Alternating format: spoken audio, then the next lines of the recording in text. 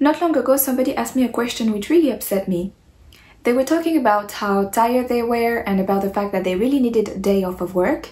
And then suddenly they turned to me and they asked me, "Isn't it nice to wake up in the morning and have nothing to do?"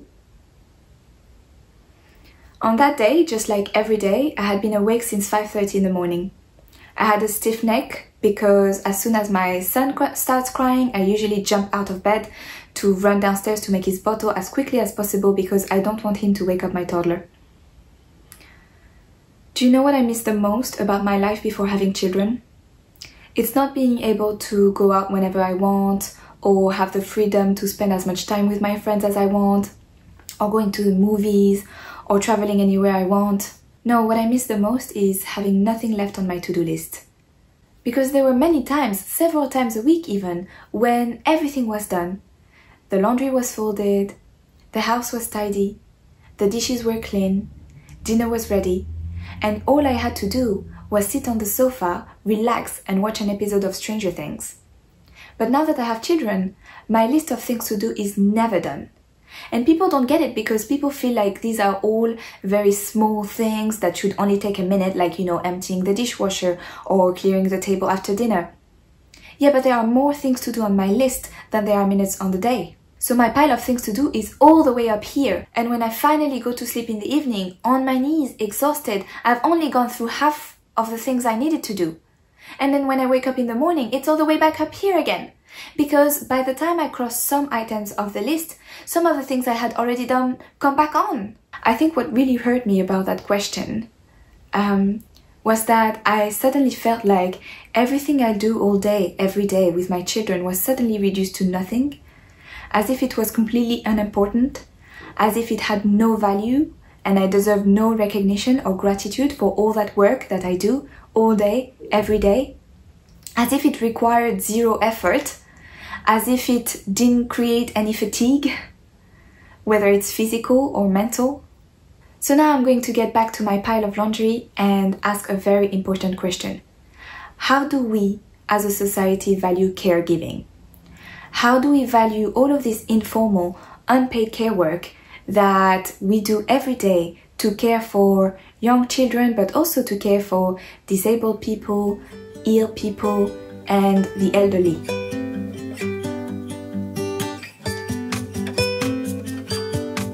Hello everyone and welcome back to my channel. And if you're new here, welcome. My name is Soraya, I'm a mother of two, and here on this channel I speak my truth about motherhood.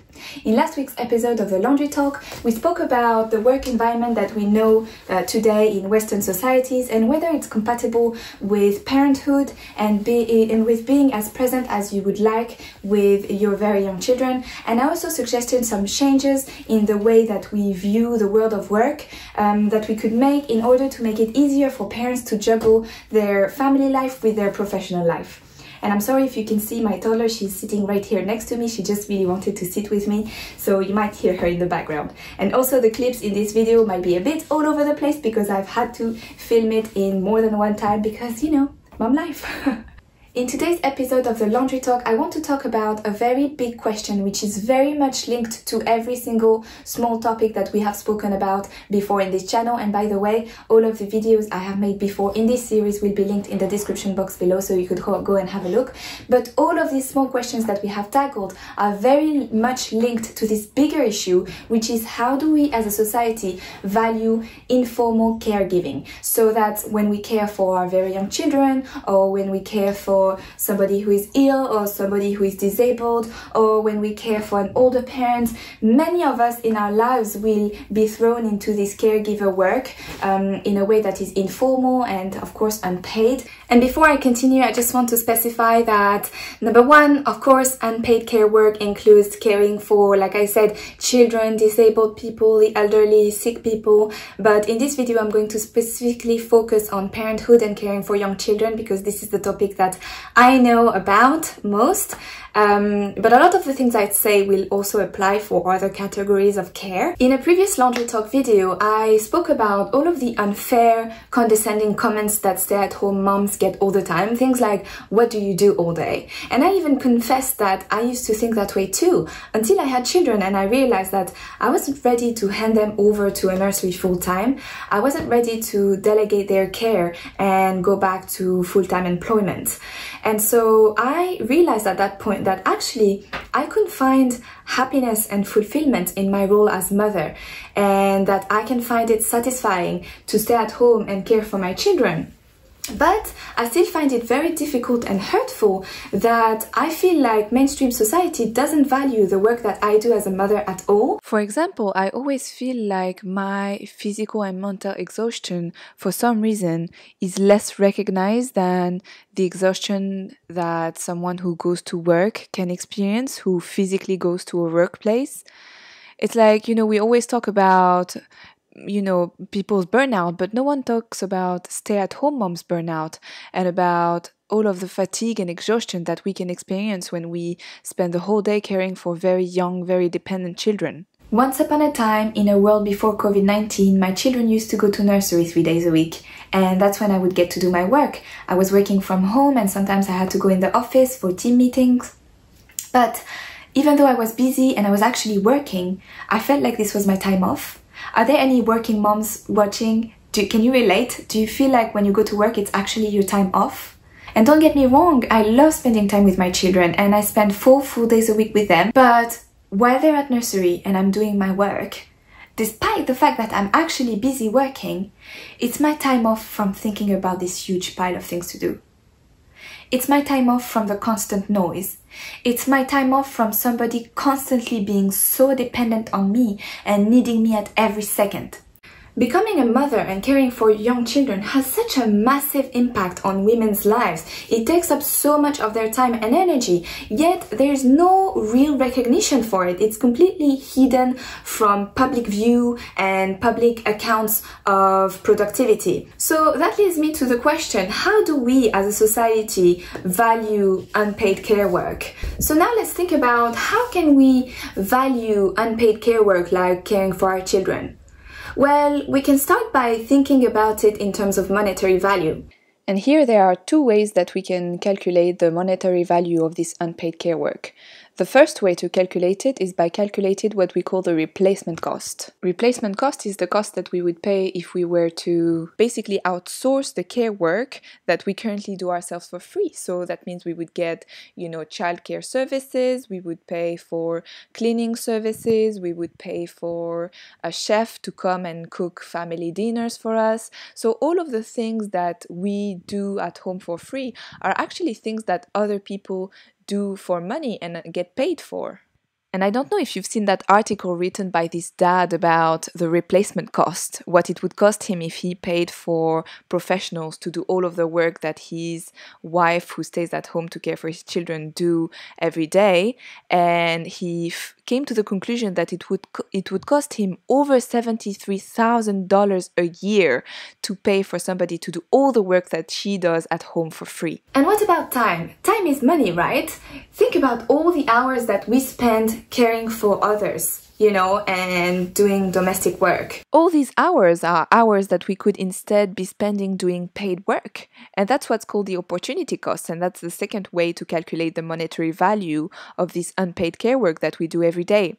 That's the labor market earnings that we are losing out on by basically doing the laundry and caring for our children instead of doing paid work. And ladies, let me know in the comments below how many hours a day do you spend doing house chores and caring for your children, and let me know if you multiply that number by your current or your last job's hourly rate, how much money would that be? That's how much you would earn if you were paid for all the extra work that you do at home for free. So now that we have spoken a little bit about monetary value, let's talk about how as a society we clearly obviously have an interest in making sure that our children receive the best possible care when they are young. And that's because children are tomorrow's citizens, tomorrow's workforce, tomorrow's decision makers, aren't they? So we clearly have an interest in making sure that they grow to be healthy, balanced adults.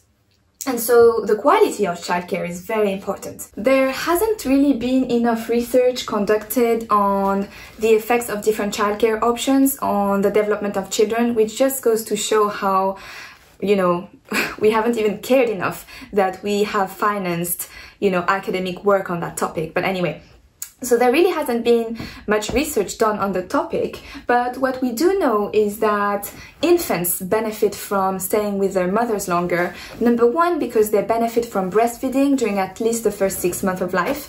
And as we know, when the mother returns to work, especially if she returns to work full-time, that becomes very difficult. And in many cases, the mother will have to give up on breastfeeding, or she will just stop producing milk. So that is put at threat by going back to work.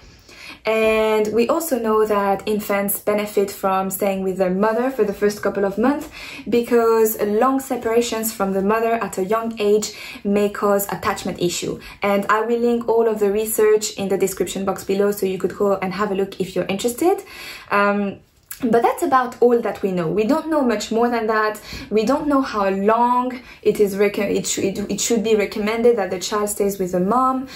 We know that continuity of care is important, but it could also be continuity of care, you know, with a nanny or in the same nursery. So we don't know that much. But what we do know is that definitely the quality of care matters. And so if it matters, how come as a society we don't value more caring for children and all of this informal, unpaid caregiving work that mothers do on a daily basis?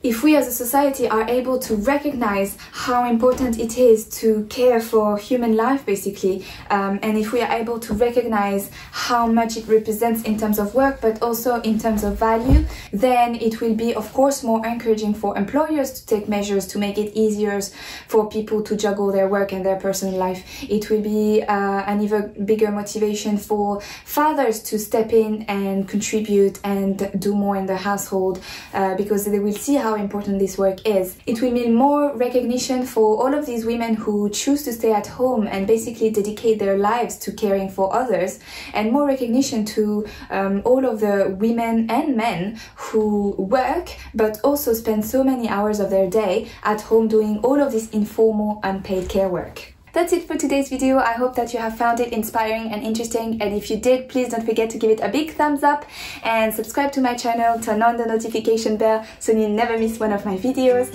and I hope that you have a truly wonderful day.